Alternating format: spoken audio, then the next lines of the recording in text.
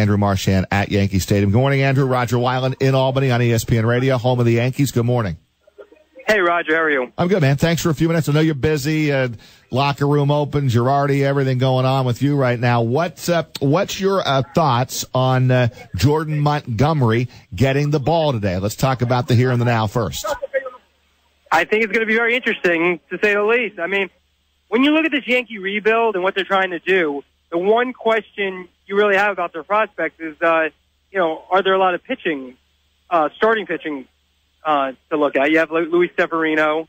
You have James Kapralin, who might need Tommy John surgery. You have Justice Sheffield, who's a young kid they got in the trade for Andrew Miller last year with the Indians, who could be something special. But at the higher level, you don't have that many guys. So Jordan Montgomery didn't come out of nowhere, but in terms of the race for the fifth spot, he was definitely not even among guys I would have written down in articles leading into spring training. And now here he is, going to start today. He's a four-pitch guy, a lefty, very tall, probably about 6'4", and it's going to be interesting. I mean, Joe Girardi just said, he's going to have nerves today. There's no way around that. But you saw composure during the spring. And, the Yankees are hoping that translates. It helps you're playing the Rays, so not a great lineup. But overall, I think it's going to be very interesting to see what they have in this guy and see if he can be a legit starter. I think there's a good chance he can be.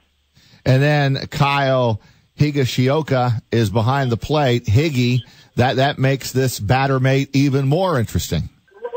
Yeah, I mean, he's a guy who's come out of nowhere in some respects the last couple of years.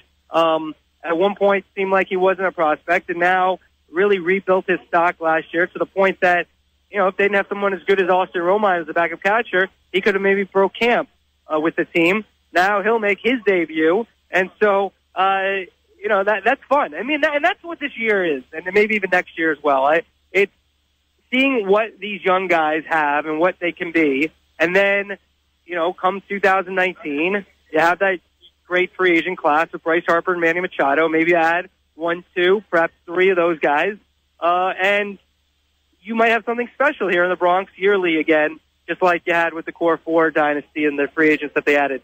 So when you put it all together, that's what you're looking at for 2017. And today we get another glimpse of the present, but also the future.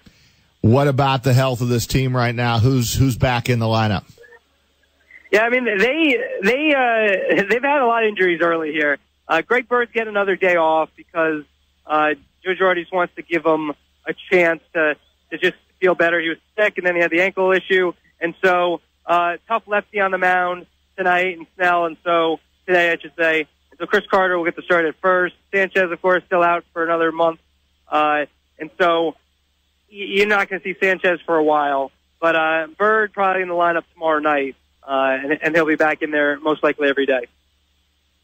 Hey, Andrew, Chris Honorato here with Roger as well. We buried the lead. Andrew's an Ithaca College guy, which we need to find. We need to find more on this show. Excuse me on that one. Sorry, Andrew. Hey, Andrew, I'm looking at your most recent piece on ESPN.com, and it's a fascinating story for any baseball fan, not just necessarily a Yankees fan. Can you tell us about the assistant GM here, and I guess the chances that someone like Gene Afterman has to really be groundbreaking in the game of baseball as a general manager? Yeah, I mean, Gene has been with the Yankees for 15 years. I feel like there hasn't been a lot written about her, but she's been around for a while, and the thing with her is she's tough. I mean, the story starts out with when she was an agent before she became the assistant GM. She was being basically yelled at by George Steinbrenner about how poor Hideki Arabu was pitching. And I can't use the words on the radio, but she fought fire with fire. And that's kind of how she is. She's tough, negotiation, a lot of tenacity, but also great personality, very well-liked around the game.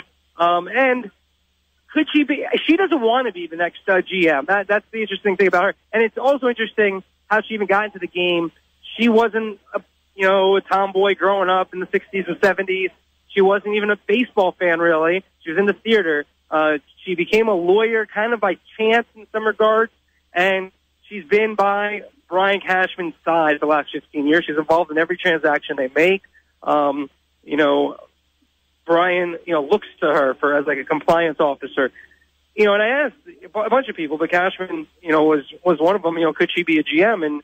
And said, yeah, she definitely could be because, he never played professional baseball. He played in college, but didn't play professionally. And it's the people you put around yourself. And so, it will happen at some point. Kim Eng, who's the woman that Gene replaced with the Yankees 15 years ago, she's now in Major League Baseball's operation in the commissioner's office. She's interviewed for GM jobs 5 times, has not gotten a job yet. She was an assistant GM too. She was a vice president also with the Dodgers. But it's going to happen. It's a matter of when. Gene, definitely could be the person. But at this time, she doesn't want to be. But you know what? You get that offer, and maybe things change.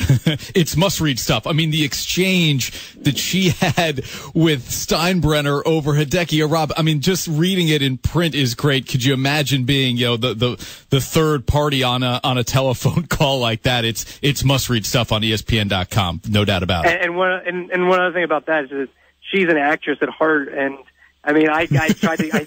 Sounds like thanks. I appreciate your compliment. That to do it justice, but when she tells a story, like all the characters come to life. Yeah. So it's really exceptional when and she's the person that you like writing a positive story about because she just is very genuine in her interactions with everyone. And Andrew, appreciate a few minutes. Weather good today in the Bronx? No issues with the rain, or it's not great actually. As I was talking to you, and it started raining. I was on the field, so I walked inside through the corridors as we were talking, but you couldn't tell. So I guess I did an okay job. But I think we're going to be okay. But it just started to drizzle. But I think the forecast I looked yesterday, it looks like it'll probably be okay. But at the moment, it started to drizzle.